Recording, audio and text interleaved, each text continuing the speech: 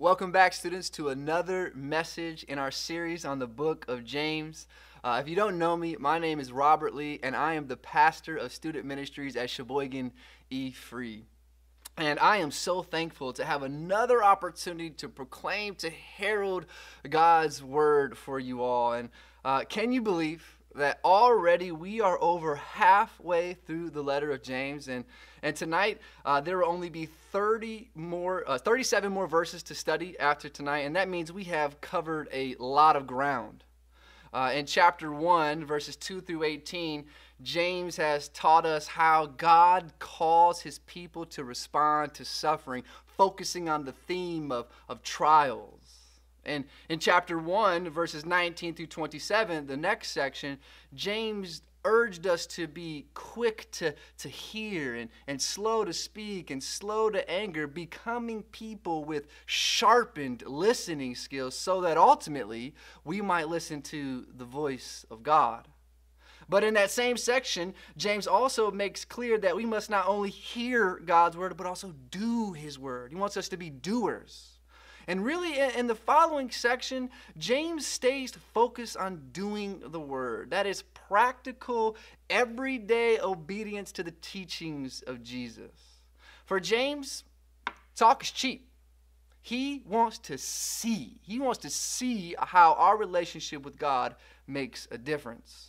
Hence, in chapter 2, verses 1 through 13, James gets very specific, and he addresses the sin of partiality, which is when we give special treatment or favor or honor to a person, often from a higher social status, while ignoring and neglecting another so that we might gain in some way.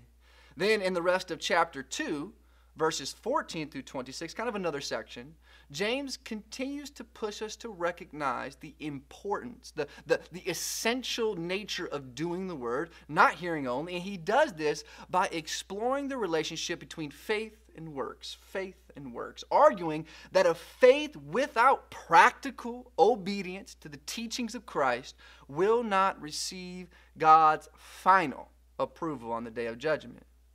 In our passage last week, chapter 3, verses 1 through 12, James doesn't lose this emphasis on faithful obedience in daily life, as he discusses something that we all must wrestle with Monday through Sunday, and that is the way we speak, how we use our tongues. Because according to James, our tongue, although it's small, it has potential to direct us towards spiritual maturity or to consume and ravage our entire lives like a roaring forest fire.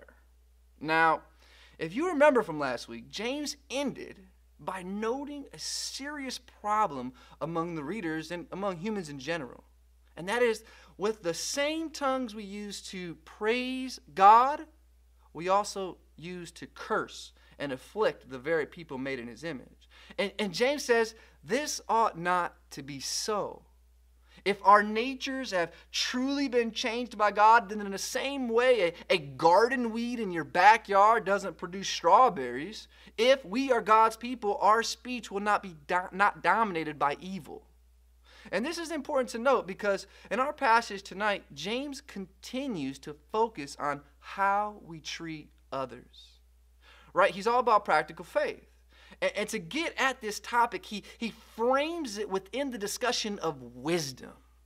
That is, James is going to argue that when a person possesses true wisdom from God, he or she will demonstrate it by walking in humility toward others, by living in such a way that promotes blessing, not cursing.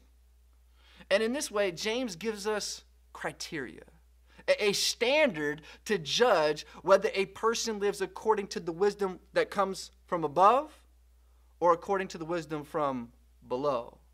So let's first read and pray, and then we'll dig into God's word together. The passage is James chapter 3, verses 13 through 18. Who is wise and understanding among you? By his good conduct, let him show his works in the meekness of wisdom. But if you have bitter jealousy and selfish ambition in your hearts, do not boast and be false to the truth. This is not the wisdom that comes down from above, but is earthly, unspiritual, demonic.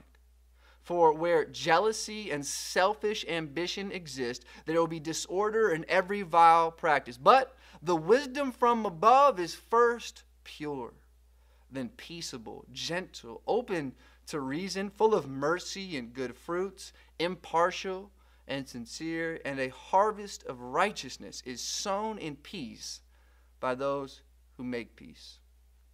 Let's pray.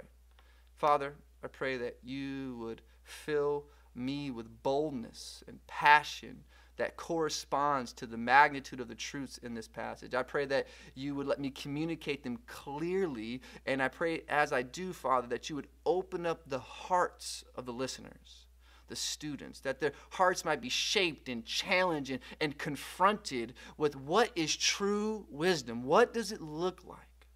And I pray, Father, that you would give them discernment to judge, to assess, to evaluate what is worldly wisdom and what is holy wisdom. And so, Father, I pray that you would give us that capacity to do together. And I pray this message would serve to that end. We pray this in Jesus' name. Amen. So James opens up our passage, as he's done a few times already, with a question. He writes in verse 13, "Who is wise and understanding among you?"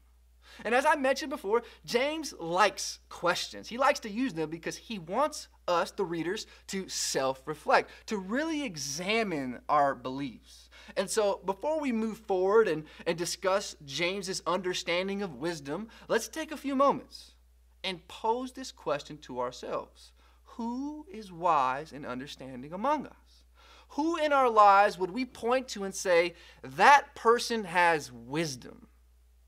Or better, let's ask ourselves, who do I respect and admire? Who do I want to be like? Who do I look up to?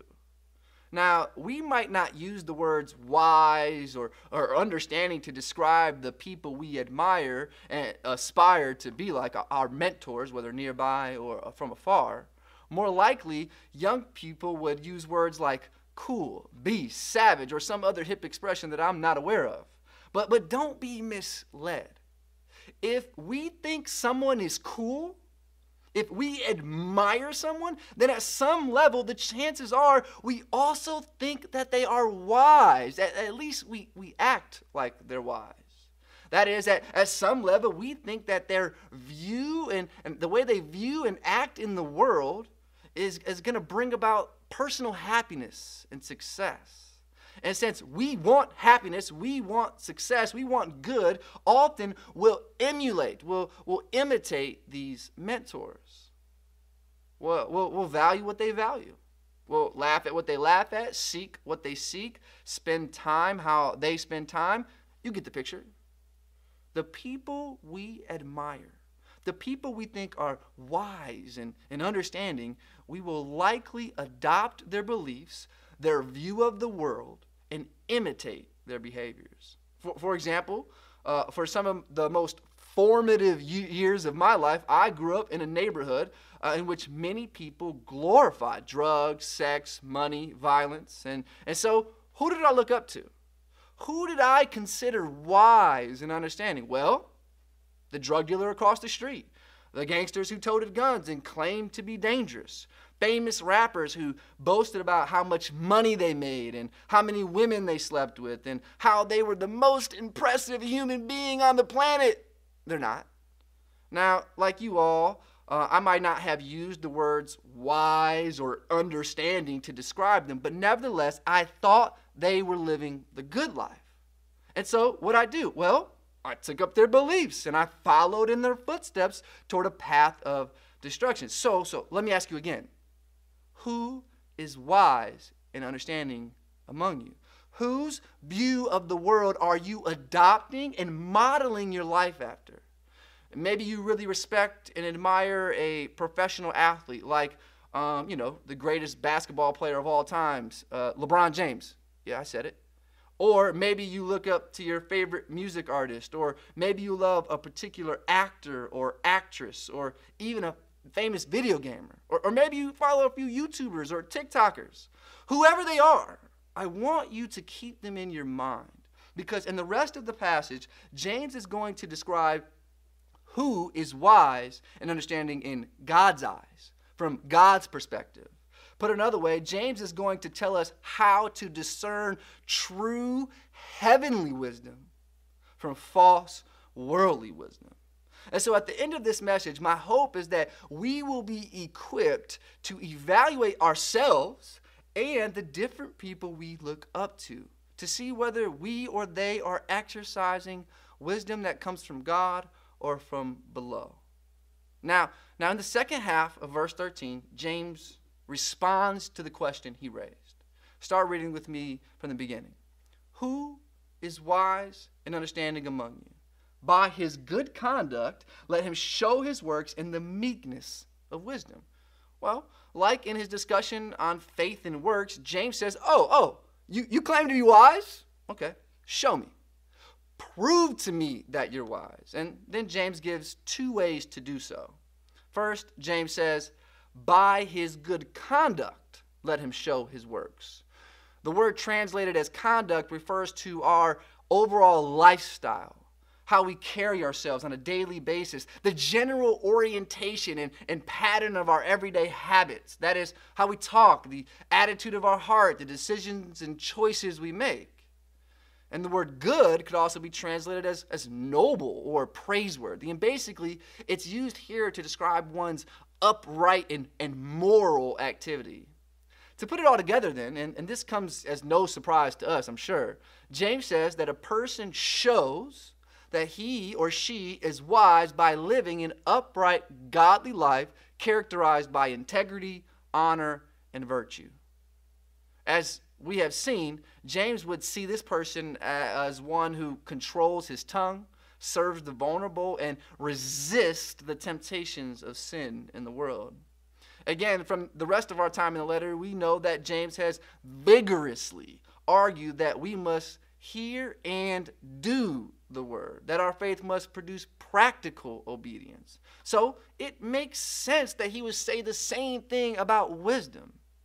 In fact, we learned earlier in the letter that James derives his view of what constitutes wisdom from the Old Testament. That is, James likely defines wisdom as having this capacity to view the world from God's perspective, to understand the world from his perspective, and then to act in accordance with that perspective, to live into God's truth. But then, besides one's conduct, he gives another way we can see who has wisdom. Start reading with me again at the second half of verse 13. James writes, by his good conduct, let him show his works in the meekness of wisdom.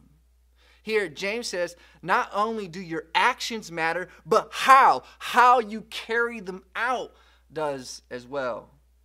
And in this passage, true wisdom is demonstrated by obedience done with the meekness that comes from wisdom. That's what James says. Now, understanding that word meekness is key to this passage because this stands as one of the defining marks of wisdom, which distinguishes it from false wisdom, as James will go on to explain. And the word meekness describes a quality or a trait of a person who exercises a kind and considerate attitude and behavior toward others. Put another way, meekness is anti-harsh, anti-cruel. It doesn't squash the hearts of others. It doesn't throw the mistakes of people in their faces. It doesn't correct them with an irritated tone or an attitude of superiority, but rather, meekness considers and handles the hearts of people with care. It's charitable and tender, non-condemning. It's hospitable and friendly, not brutal or vicious. So then, when James says one can show wisdom by good conduct in the meekness of wisdom, he is saying that the wise person treats others with gentleness and a friendly attitude, promoting unity among the body of believers. Put simply, James says, you can tell the wise by how they treat others on a daily basis. As I mentioned earlier, in this section, James is following up on the exhortation he made about how we often praise God and curse people with the same tongue. And so he's coming against our tendency to be sharp and critical, cursing others with our tongues. He's coming against this type of behavior that is not inspired by the wisdom of God. Now, after setting meekness out before us as the defining mark of wisdom, James turns to describe false wisdom. James writes in chapter 3, verse 14, "But if you have bitter jealousy and selfish ambition in your hearts, do not boast and be false to the truth." Here, James connects verse 14 to verse 13 with the word "but," which signals to us that he's making a contrast between the wisdom demonstrated by meekness and to its antithesis, its opposite, which he describes as having bitter jealousy and selfish ambition in your hearts. Interestingly, that word translated as jealousy doesn't always carry a negative sense to it. In fact, it can be translated as zeal in a positive sense. For example, in John chapter 2, verse 17, speaking about Jesus after he just flipped over some tables and kicked some people out of the temple, it says this, verse 17, "His disciples remembered that it was written, 'Zeal for your house will consume me.'" In this way, the word simply describes an intense dedication to something or to someone, and in Jesus' case, his Father's house. But when it's used negatively, as it is in our passage, hence James calls it a bitter jealousy, the word carries that same kind of intensity, but instead of an intense dedication to a positive cause or person, it's a passionate commitment to self, to me, to my ambitions, my desires, my goals. Indeed, a bitter jealousy is so concerned and obsessed with personal advancement that it drives people to resent and despise others for having what they want. So much so that they become willing to hurt them to advance their own agenda. And we see this in the book of Acts. In chapter 5, verses 17 and 18, when the religious leaders, intensely concerned for their own reputation, put the apostles in jail. Luke the author writes this, starting in verse 17. "But the high priest rose up, and all who were with him," that is, the party of the Sadducees, "and filled with jealousy," same word, "they arrested the apostles and put them in the public prison." In this example, the religious leaders couldn't stand to see these apostles threaten their social position. So their lust, their zeal for the people's respect and commitment pushed them to arrest innocent men. And directly related to this bitter jealousy, James also says a sign of false wisdom is selfish ambition, which is when we always want to be better than someone else. It's this competitive drive to always establish our superiority above others. Selfish ambition views people as rivals to overcome, suppress, or defeat. In summary, then, we could boil down these two signs of false wisdom, bitter jealousy and selfish ambition, to describe an attitude of the heart that always asks, "What's in it for me? How can I gain?" Put simply, a deep self-centeredness is the opposite of true wisdom. Hence, in the second half of verse 14, James says, if that's in your heart, then don't boast and be false to the truth. In other words, don't brag about being wise. Don't claim to be understanding, because the way you live directly contradicts your words. After naming some core traits of false wisdom, James goes on to further describe the source, where this thirst and hunger for personal gain comes from. Look at verse 15 with me. James writes, This, that is a self-centered way of life, is not the wisdom that comes down from above, but is earthly, unspiritual, demonic. First, James makes it clear. This what's in it for me attitude doesn't come from above. It doesn't derive from God's wisdom. Rather, James says it's earthly, which is to say that it's earthbound, not from heaven. It's created and shaped and promoted by the corrupt and divisive impulses of sinful creatures. It's unspiritual. That means ruled by human reason and feeling, not the Spirit of God. And lastly, with climactic fashion, James pulls no punches and says it's straight up demonic. It's of the devil. Now, is James just being over dramatic? Is this too strong of a condemnation? I mean, how bad, really, is a little jealousy or selfish ambition? Doesn't it sometimes drive us to be better?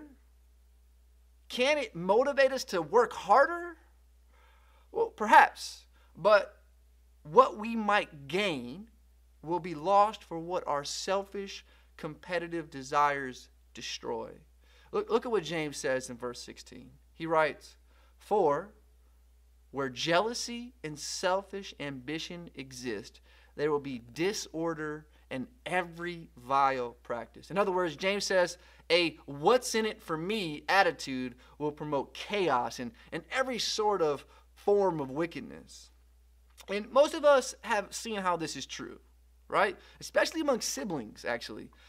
We've seen how when we're jealous of our brother or sister because maybe they get to do things that we're not allowed to do yet, or because we perceive them as more attractive, smarter, more talented, more loved by our mom or dad, this jealousy turns into a resentment that might show itself in maybe even feeling worthless about ourselves, or maybe we turn outward and put down and tease our siblings, or even try to sabotage their reputation in front of mom and dad or friends.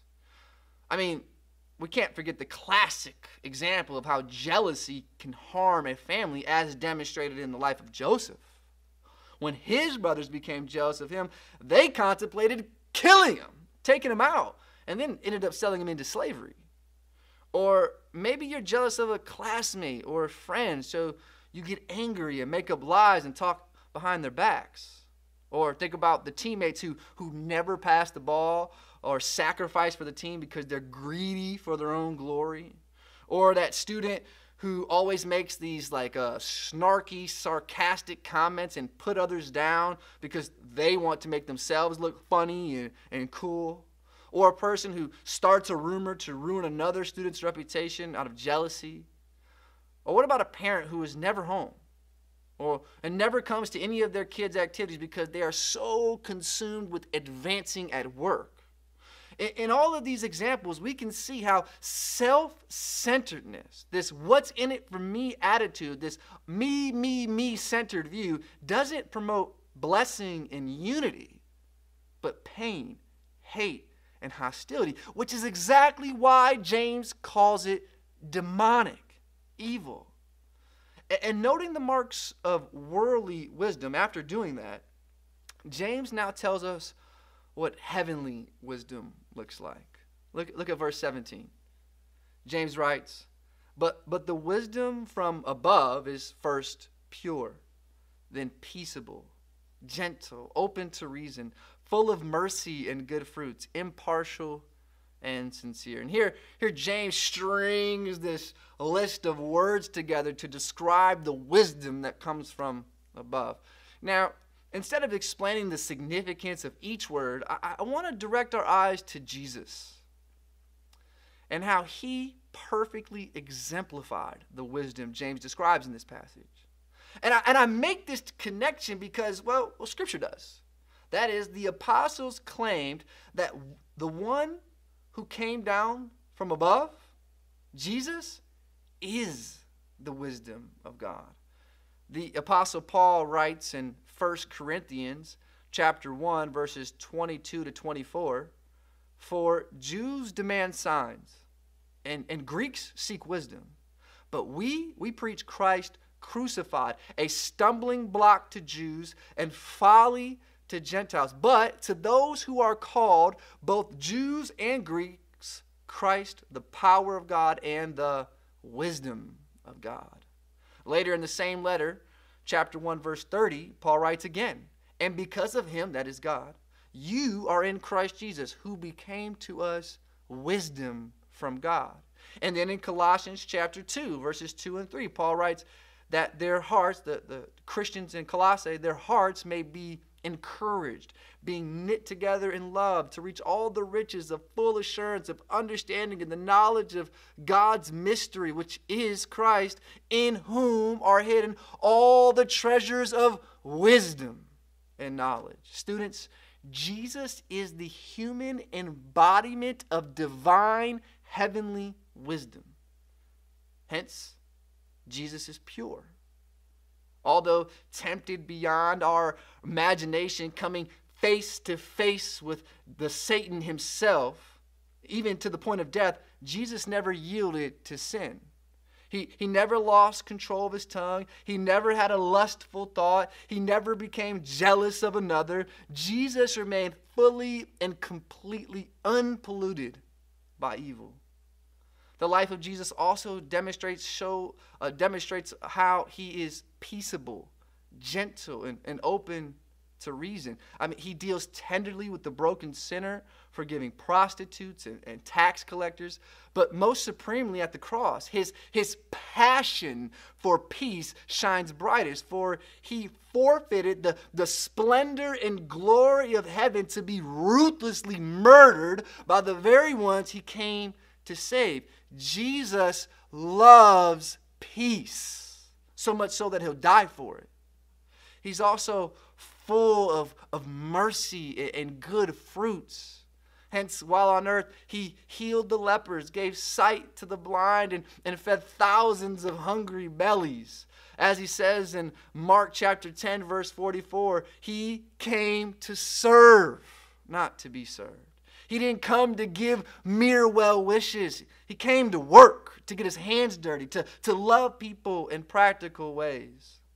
Lastly, Jesus is also impartial and sincere, for he courageously confronted the false teachers and hypocrites in power. He was not swayed by their social position or influence. He didn't compromise truth to gain their approval. Rather, he boldly proclaimed the truth in the face of adversity, even till it cost him his life.